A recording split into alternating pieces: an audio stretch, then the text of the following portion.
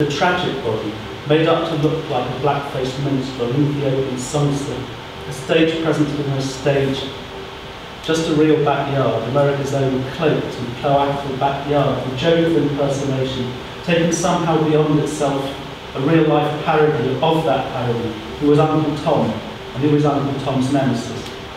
It all seems so comfortable. Normalcy ascribes atrocity, that suit jacket stuck on the back of the chair behind the victim's head. Terrible, arbitrary intimacies of the process, bringing questions. Did they make him up in the same spirit that children make an effigy of Guy Fawkes? Or did those who played with this corpse feel that they were making a sculpture, sitting in a rocking chair in the innocent sunlight, some giant goal, this poor dead body a prop for white pathology's moving excess, but the prop cannot stand alone, it must be propped up. The body still soft, still pliant, the head would not be still, lolled about, and so must be held in place with a camera with a long stick, a piece of 2x4, a piece of lumber that could have been used for any old construction job. On the right, a white human fragment, a white hand holding the wood and the dead black head in place. Strong sunlight casts shadows on the clapperboard wall behind, and we have darkness visible, a new hell in broad daylight, a sunny day in America's backyard. The head and body of the white master of ceremonies and the body of the black court thrown together in black silhouettes, the sun performing its own secret ministry, obscene egalitarian necrophile alchemy, a live white body and a dead black equivalent, share shadow substance in the life of the picture postcard. Outrageous intermingling, photographic collapse, strange visibility bursting with speculative possibility. But how do we go into it? I don't want to elaborate. In fact, I don't know what I've just done. I don't know what to do with it, why I ever looked into it, not any part of it. Look on what you should not look on, then look on again. What words? A language of scholarship, of analysis, of theory, of interpretation, giving meanings where there was already excessive meaning, laying out a parallel life of words that must always come up short. Words fail, have nothing decent to say and no way of saying it when confronted by the space inhabited by these postcards. Is it better to stop talking, to put on a dumb show, silently expose, in silence, this peculiar archive? Let's have some silence, a minute's silence.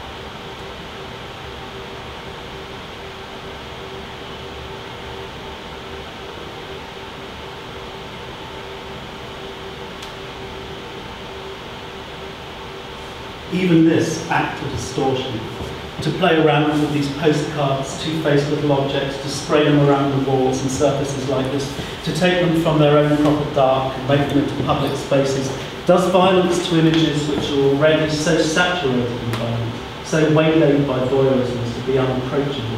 One thing to cling on to, each one of these images was sent from A to B. There's always the act of clinging to facts. From 1818 to 1930, the North American Postal Services were disseminating a mass-produced photographic archive which consisted of photographs of lynchings. The photographs are almost entirely of young African-American men. There are some very rare pictures of lynched African-American women, and a small number show the lynching of whites, usually relatively newly arrived European immigrants accused of rape. Some postcards are simply scenic and would not be known as lynching images, except that printed descriptions or handmade ink inscriptions determined that they show the places where victims had been lynched, or the places where crimes were supposed to have been committed. Occasionally, if the lynching victim had murdered or been accused of murder, then postcards of his victims, or supposed victims, were also circulated, together with imagery of violent retribution. These examples create little nexuses of imagistic exchange, bundles of narrative which mix and match postcard subgenres. Yet the vast majority of these lynching postcards displayed images of dead black bodies. They were so-called trophy photographs, showing the black body off, as a degraded and fallen form over which the white hunter-avenger acquires, transforms, mutilates, fragments and disseminates, as in some bizarre parody of the Catholic fetishization of the sacred reliquary.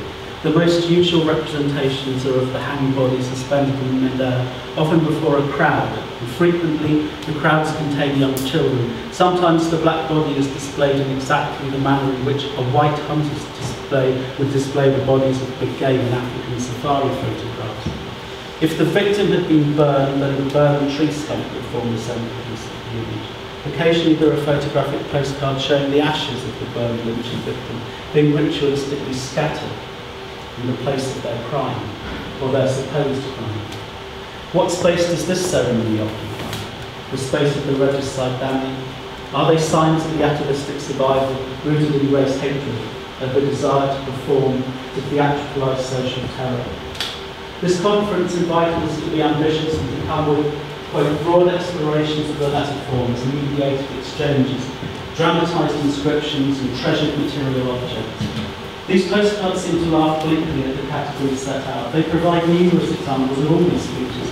But what should we do with such perverse mediation, such obscene dramatic inscription, and with treasured objects which should never have been created, let alone have been lovingly hoarded and collected, traded and closeted?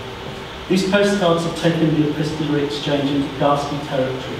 They constitute an archive of terror which provides a dark dead end for the body of imagery generated by Atlantic slavery and focused on the slave body in suffering for 400 years.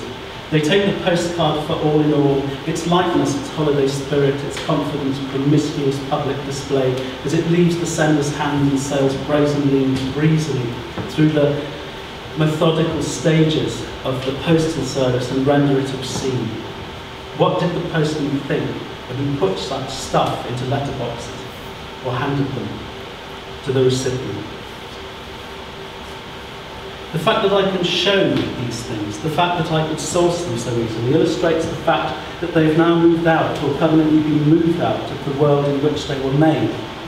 The conditions of exchange, or give and take, of gift exchange, which produced them. This was a world, as the inscriptions and occasional stamps make all too clear, where the postcards were sent to commemorate a good day out. They were records of something seen as exciting, a leisure activity, entertainment, to be witnessed or experienced the way a football match or a day at the races or the zoo is exciting, just a little bit above the ordinary, yet still part of day-to-day life. The events they commemorated were special, but for the people who bought the cards, not truly extraordinary. Not that special, and above all accepted and acceptable, indeed respectable. And so part of the fascination now lies not only, in fact only incidentally, in the record of extravagant ritualised violence, but also in the loss of context, the loss of a world of performance, of recording, of postal exchange, which is unrecoverable, although America may never recover from it. Here's another strange fact. The display of the history of lynching in the context of museums, and indeed American and European culture generally, was fundamentally altered by a postcard collector.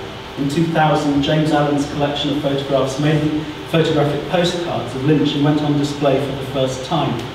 James Allen had begun to gather photographic postcards of lynchings in the mid-1970s. Exactly why, we'll probably never know, and in many ways, having met the man in Paris in 2002, I wouldn't want to know. This body of imagery was then the basis for a touring exhibition which was displayed at the Rob Horowitz Gallery in Manhattan, January the 13th to February the 12th, 2000, in an exhibition called Witness, and subsequently the New York Historical Society under the more elaborate title Without Sanctuary, Lynching Photography in America, March the 14th to August the 13th and September the 1st to October the 1st, 2000. Lynching Photography in America. That title says a lot, as if there is lynching photography in America, as there is fashion photography in America, landscape photography in America, child photography in America, sport photography in America. Already a visual terror, a space of pain which has a good claim to exist beyond description, has been absorbed into the museological centre, into display, into art, historical formularisation, and into the book trade, now into this conference. So let's confer about it. These peculiar photographic creations, often captured by amateurs and disseminated furtively in postcard form, are they pornographic? Are they the old-style pornography, the pornography that went out under the counter? The pornography that had to be smuggled out and handled physically and kept in stashes and cupboards and under beds, a dirty secret before the easy ubiquities of the World Wide Web. But now displaying the grand acceptance of the grand museums that aggrandised the archive. These are no longer postcards showing atrocity, but have re-emerged as a subgenre in their own right. What's going around the walls here is now apparently, and then always was, lynching photography, an art form with that, with its own aesthetic rules and regulations, a form which art historians are at liberty to unpick, to theorise, to revel in, claiming an aesthetico-forensic clarity or cleanness, as if now it's all right to turn the lights on these things and perform thought tricks with them, the sort of thought tricks that can be applied to a painting, the crucifixion or the martyrdom of Saint Sebastian, or any other elevated act of beastly atrocity. And this lynching photography has now moved about and shown itself with a happy horror in a variety of locations in the States and Europe. This lynching photography is now, having been collected and catalogued, a collection inhabiting yet another route of that.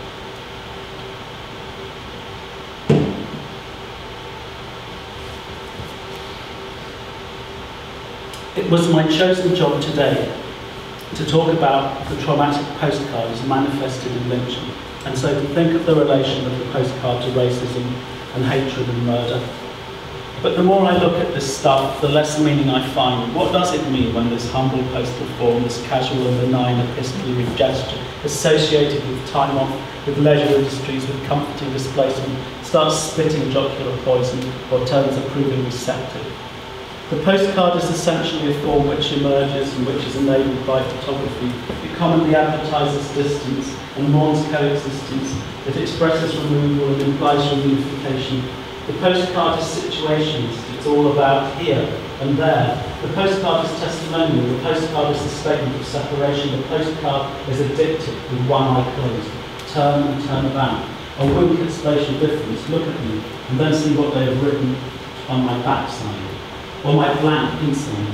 Read me, and then see what my outer skin has to say to your eyes. I am here, you are there, whether I wish you were here or not.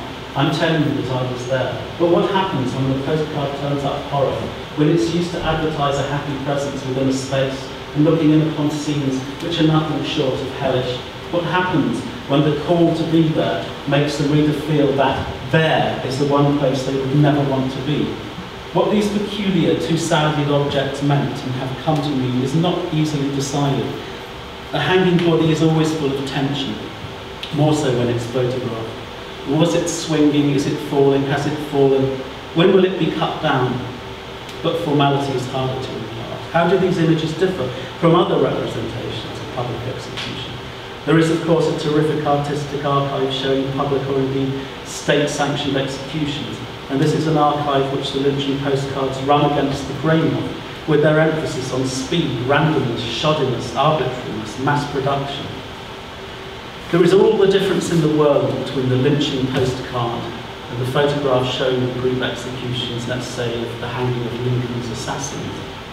If these lynching images have any cellmates within the echelons of high art, maybe it's in the images of hanging generated around the group.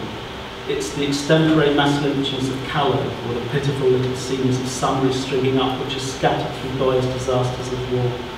If the lynching photographers are to have any commentary, then surely it's not what I have been saying, or unable to say, but it would be the direct transposition of those laconic, acerbic, compressed, hissing little aphorisms, which so smartly slap the reader in the face when they turn the pages of Goya's disasters of war, and which wrap up disgust for lost humanity in a twisted smile.